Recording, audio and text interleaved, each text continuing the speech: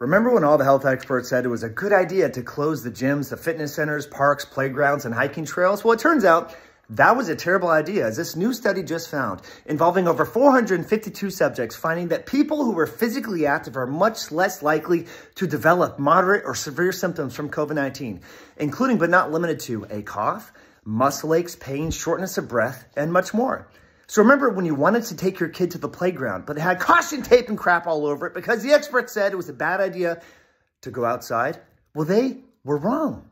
They were wrong because it turns out that being physically active, going outside, going on a bike ride, going on a hiking trail that was closed. Remember that guy in LA who got arrested for surfing by himself?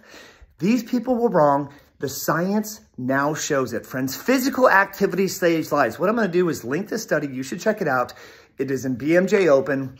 Exercise matters. It always matters. The